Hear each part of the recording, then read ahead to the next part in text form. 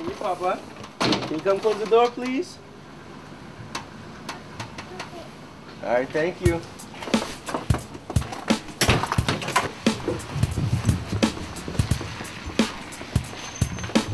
I will see you over at the Boys and Girls Club.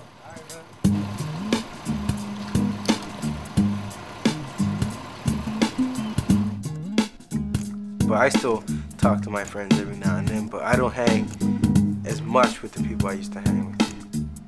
I want you to record him doing a donut, because that's what we were just doing a second ago. All right, cool.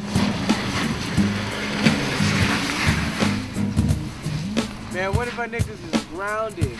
Girl ain't letting him go. Now, the boys will consider you being on lockdown if your girl keeps you in the house. Like you saying you ain't allowed over.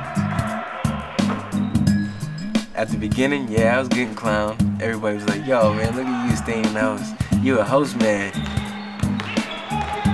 I'm like, nah, it ain't even that, man. It's just that I have respect for my girlfriend and I have the love for my child.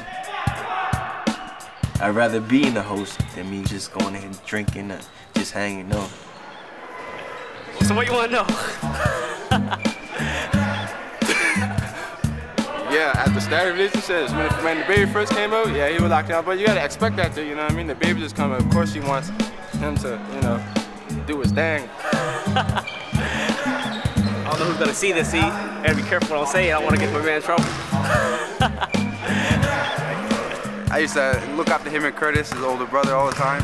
You know, I know Corey probably since about grade 3, so add up the years, whatever. our family's been through struggles together, you know, going through hard times. We rap together, chill together, cut girls together, cut that part out. Go to the club with them. Go chill with girls with them, drink with them. I got into a fight with them twice. But you know, everything brought us closer together, and now we're pretty much like family.